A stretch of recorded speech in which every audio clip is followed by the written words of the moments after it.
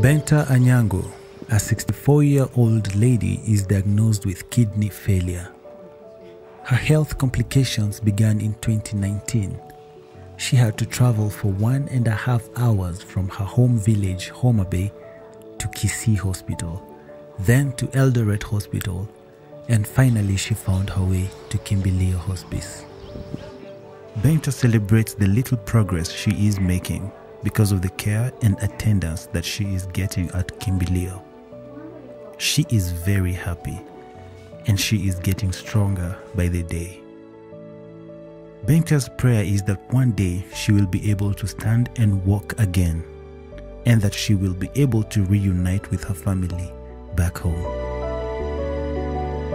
Thank you, Kimbilio. God bless you.